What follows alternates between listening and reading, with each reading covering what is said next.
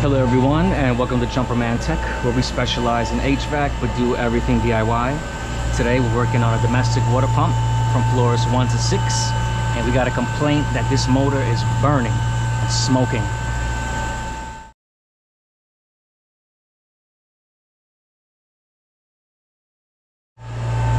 So this pump is officially shot. There was water blowing out of the seal, and there was some crazy noises. This thing is gone, so the goal was to get this pump running. The guys tried to do it, but for some reason this thing started to smoke. And my suspicion is that this thing is wired wrong. Look at this disaster in here. So let me see what's going on when it comes to this motor. I need to see if this is wired right. We got T1, T6, and T7 together. T1. This is 208 volt. Right away, this is wrong off the bat. That's why this thing is smoking. Oh man, this thing is wired wrong. Alright, so what we're gonna do, we're gonna disconnect everything and rewire this. A lot of wires here, and I'm gonna show you how this is done.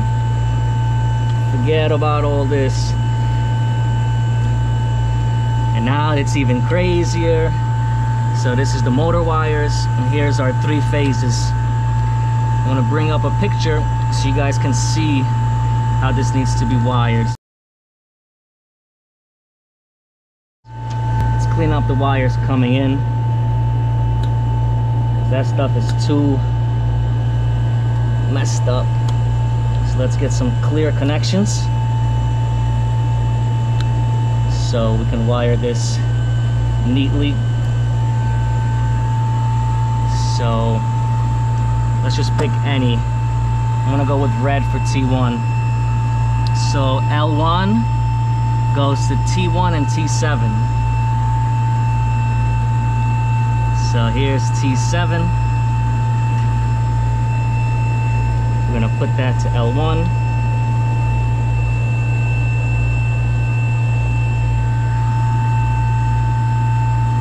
And T1. And T1, this guy. This guy right here.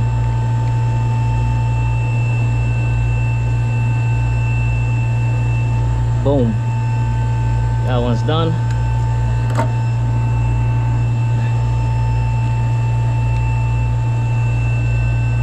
Next, we're gonna take our next line voltage wire and connect T2 and T8.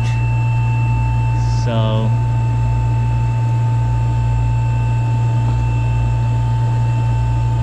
we got T8. Where's our buddy T2? Right here, T2. It's my guy right there. All right, so that's that. Next, for line 3, we got T3 and T9. So T3, T9, these all go to the last leg.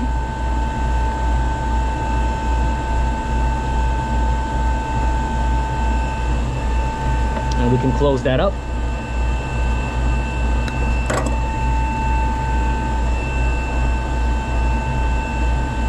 And next, it says that T6, T4, and T5 go together. So T6, T4, T5, these 3 just internally are wired together. Okay? And if you stick around with this video, I will show this on a piece of paper how this is wired. So right there, this is the way it needs to be wired. I'm just gonna get a wire nut for this, and let me try to bump this thing. All right, let's close this up and just double check our work. Line 1 goes to T1 and T7. T1, T7. Line 2 is T2 and T8. So we got T2, T8. Line 3 is T3 and T9. T9, T3, and then T6, T4, and T5 go together. This is correct. So if you follow this, this is our power coming in. It goes into this starter. So here's our 3. Coil A1, A2 is wired. Got a line voltage coming in. Let me just tighten down some of these connections. I don't like how loose that is. So we're gonna tighten all that down. So, here's my meter. So what I wanna do, make sure, is that I'm actually spinning the correct way. So what I would actually do, and the way to know that,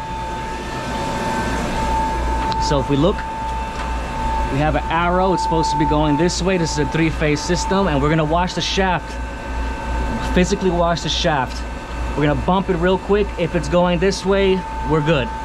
If it's going the opposite way, we're gonna have to reverse 2 legs because we are going the opposite direction. So quickly,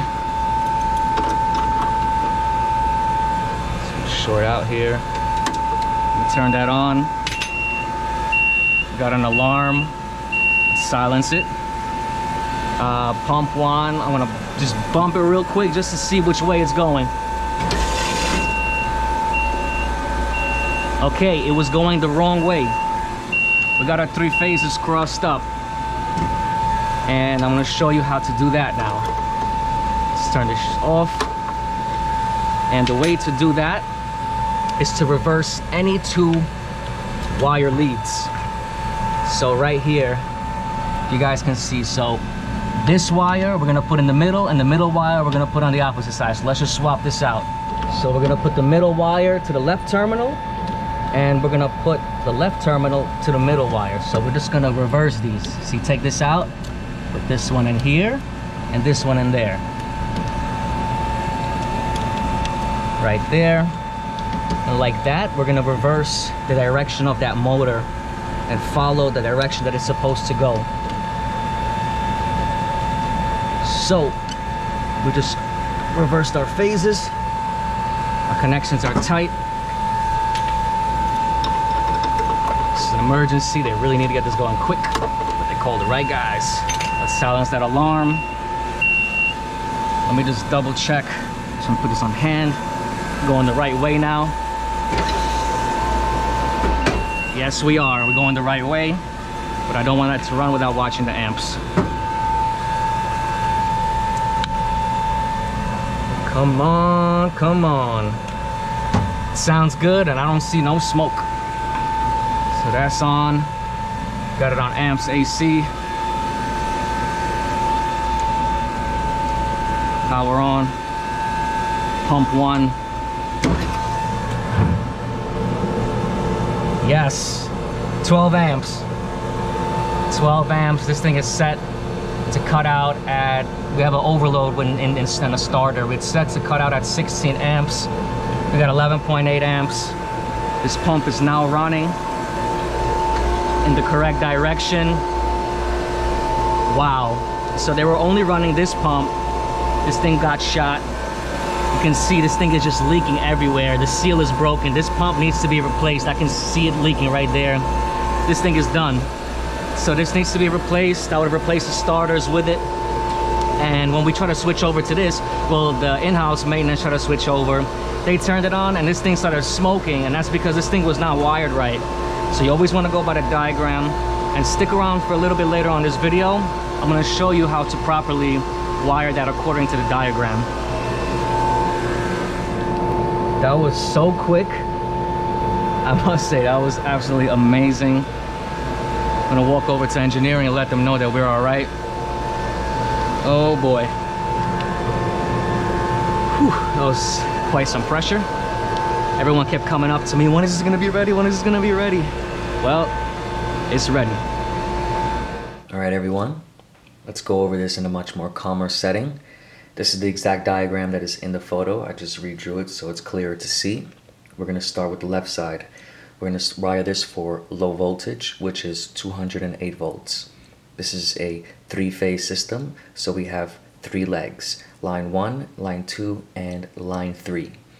Everything with T is wires coming from the motor, and these are the lines coming from your motor starter.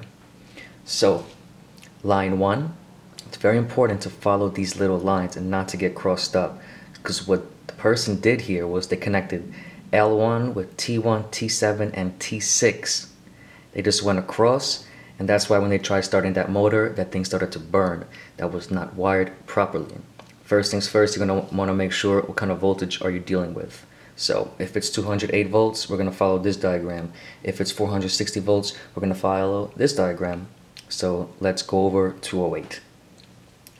Your line voltage wire is going to get connected with T1 and T7. These 3 go together. Line 2 gets connected with T2 and T8. These 3 get connected together. Line 3 gets connected with T3 and T9, and these 3 get connected together. Then internally from the motor itself, you're going to put T6, T4, and T5 together. And that is exactly what I did in this video. Next, we're going to look at the high voltage. Pay careful attention to these lines. It's very important. So line 1 gets connected with T1. Those get wire knotted together. Line 2 gets connected with T2. Those get wire knotted together. Line 3 gets connected with T3, and those get wire knotted together. Next, this is just wired internally for the motor. T4 and T7 get connected together, wire knot. T5 and T8 get connected together, wire knot. T6 and T9 get connected together, wire knot. And that's as simple as that.